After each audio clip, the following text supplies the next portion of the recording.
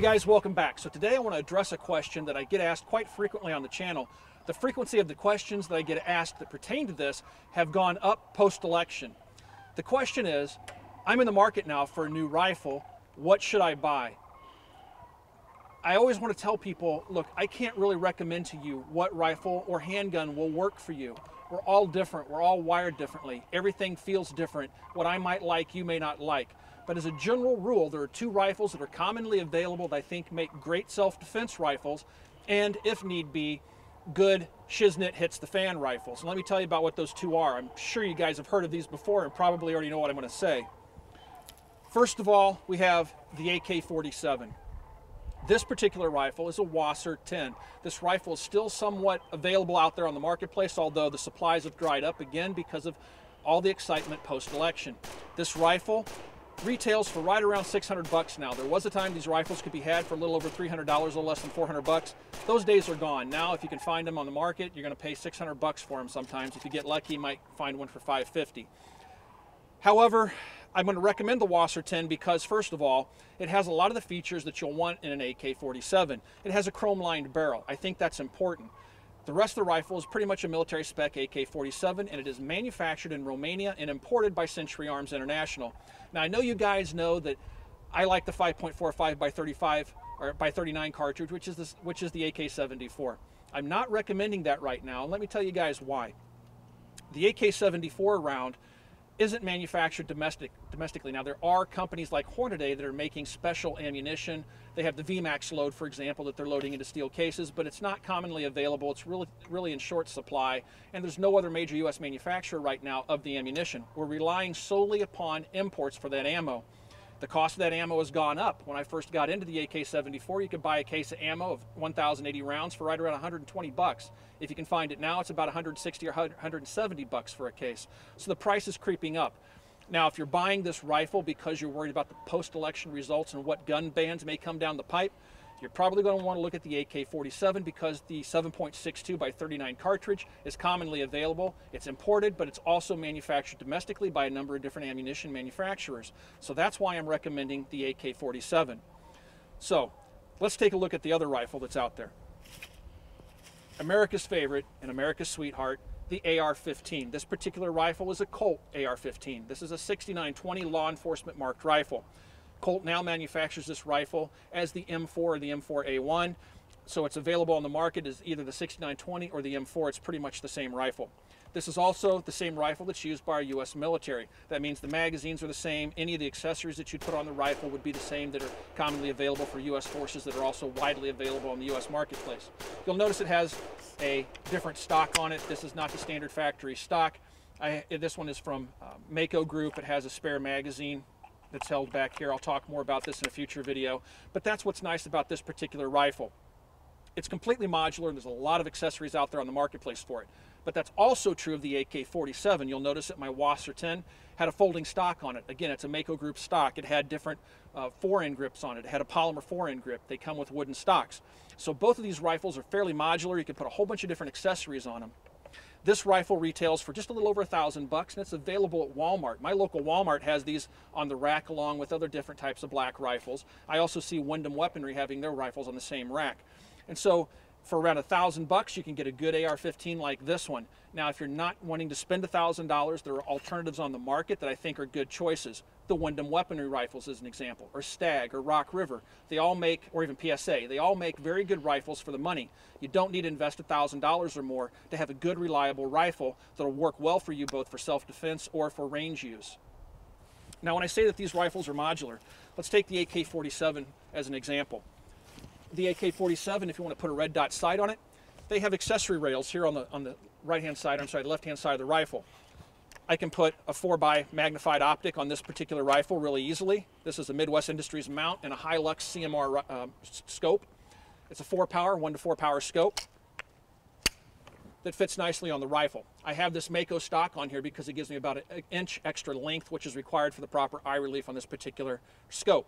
But I can put the exact same scope on the AR-15. The M4 has a removable carrying handle. You just pop the carrying handle off the rifle. And here's my CMR with my LaRue mount. I stick it on the rifle, flip the locking levers, and I can put a 1 to 4 power scope on this rifle as well. Again, both rifles are modular. Both rifles will give you fairly decent accuracy. The AR-15 is going to give you more accuracy than the AK-47 will, but the AK-47 has relatively cheap ammunition that's commonly available. Wolf, Tula, all those different brands of ammunition are easily available in most gun shops around the country. And for short to medium range, this rifle packs quite a bit more punch than the 5.56 chambering of the AR-15. The AR-15 is going to offer you a little bit less recoil. And it's also going to have better ergonomics for most Western shooters. The stocks are going to be a little bit longer. The pistol grip I find to be a little bit more ergonomic. And accessories abound for this rifle. But again, the same is true for the for the AK-47. Let's do a little bit of shooting with both these rifles so I can show you the differences in recoil and handling characteristics of the rifles. And then we'll just kind of close with some closing thoughts. So first up, let's talk about the AR-15. The AR-15 is chambered in .223 or 5.56, which is a commonly available round again. This is Wolf ammunition I'm firing out of the rifle. The AR-15 is America's sweetheart, as I mentioned. This rifle is used by U.S. Armed Forces. Just about every gun shop in America is going to have an AR-15, but not all AR-15s are created equal. Some will run the Wolf ammunition, some won't. And by Wolf, I mean steel cased. That includes Tula, Brown Bear, brands like that. So when you're buying an AR-15, if you plan to stockpile ammunition, you know, ammo prices have gone absolutely ridiculous these past few years. And so I shoot a lot of steel-cased ammo, and I stockpile a lot of steel-cased ammo. And so my rifles, I demand, are able to shoot steel-cased ammo. I stockpile it. I keep it on hand. I practice with it. It's good ammo to have around because it's usually about, you know, half the price of brass-cased ammo comparatively. So if you're thinking about that type of stuff, or you're thinking about how much money can I put into ammunition and my gun and things like that, you're probably going to want to consider whether or not the rifle will shoot steel. Anyway, let's do a little bit of shooting with the AR-15. I'll show you what the recoil looks like in the basic manual of arms. To load the rifle, you put the magazine in the magazine well, charging hinge back here, you charge the weapon. The safety lever is right there. You can flip it to fire. So it's very ergonomic, it shoulders very nicely, and I'll show you just how light this recoil is.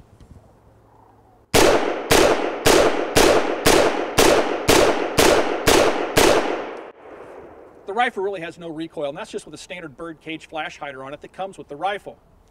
The handguards are double heat shielded because they're M4 style, but depending on the rifle that you buy, a PSA, a Wyndham Weaponry or whatever, may or may not have the double heat shielding. But again, it's modular. You can just pop these handguards off. You can put a forward rail on it. Midwest Industries, Knights Armament, a whole bunch of companies make rails for these rifles.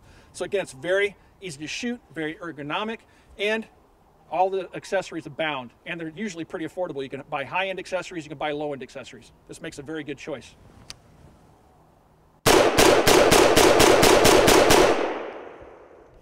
Next up is the AK-47 or the Wasser 10. The Wasser 10, when you buy one, you're going to want to inspect the rifle that you buy. Unfortunately, you can get a good one or you can get a bad one. The front sights can be canted, the gas block back here can be canted. You have to look down the rifle and make sure everything lines up. Make sure that the receiver is true. Pull the bolt to the rear and see if it easily rides forward. If the bolt sticks back here, the receiver is not properly made, it's not true. The bolt should not lock open. It should move smoothly in the receiver. If you pick one of these up on the rack, the sights are true, the bolt moves freely, everything looks good, the rivets look good, the basic finish looks good, chances are the rifle's going to shoot and behave just fine. If it has canted sights, it's not worth the hassle. Put it down and pick up another one and see if it has properly aligned sights.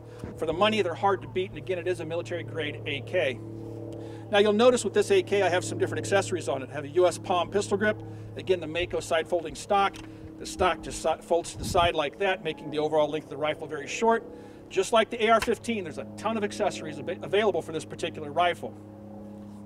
I do have the Hilux scope on it, mounted via Midwest Industries mount. This mounts that scope really low to the receiver. You'll notice that it sets so low that I don't even need to use the cheek riser that's available on this stock.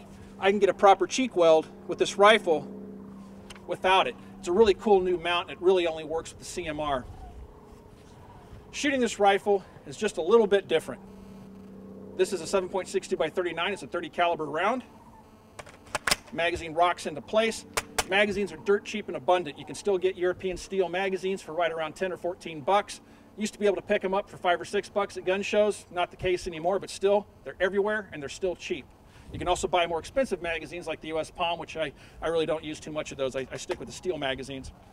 The manual of arms using the rifle is a little bit different than the AR-15. Lock the magazine in, pull the charging handle to the rear, and let it go. This rifle is going to have a little bit more recoil than the AR-15 because it's shooting a heavier load. Let's see how the rifle shoots.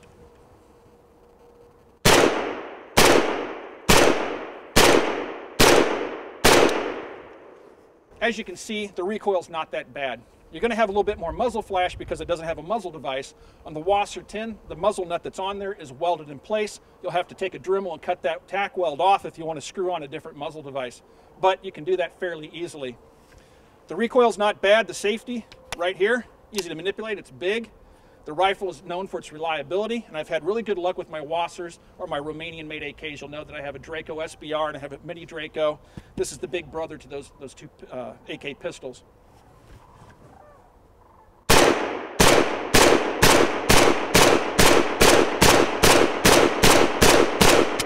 You'll notice that the bolt does not lock open on the last round. Change magazines, pull the magazine out, stick the next magazine in.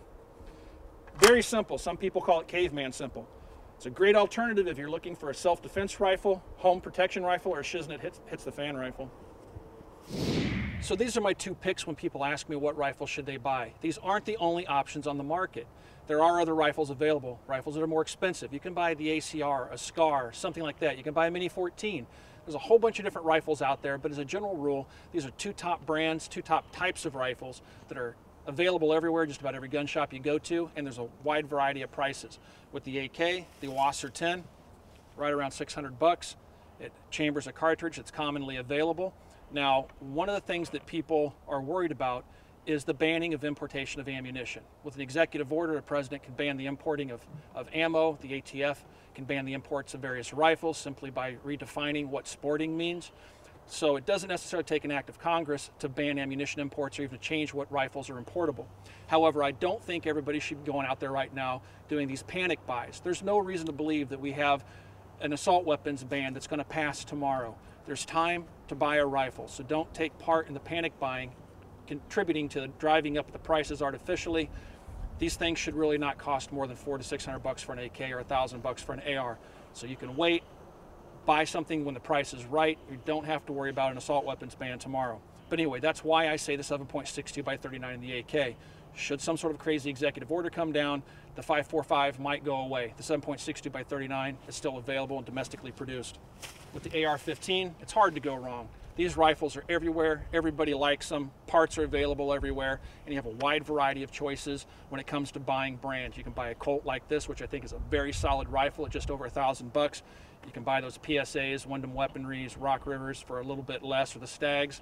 Or you can go all the way up and buy, $2,500 LWRCs or MR556A1s from H&K. I don't think you need to spend that kind of money to get a good self-defense rifle, and that's what these two rifles represent. Good rifles for the money. If you guys have any questions about what you've seen here this afternoon, you can always ask those questions on our Facebook page. You can find us on Facebook at www.facebook.com/militaryarms. As always, everybody, thanks for watching. Thanks for the subs. We'll talk to you guys soon.